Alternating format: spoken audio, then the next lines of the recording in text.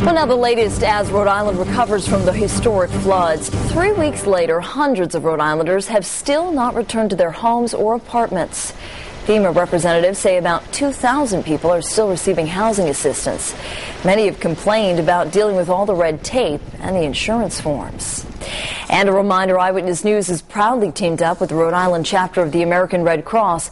To find out more on how you can help local flood victims, just log on to our website, WPRI.com.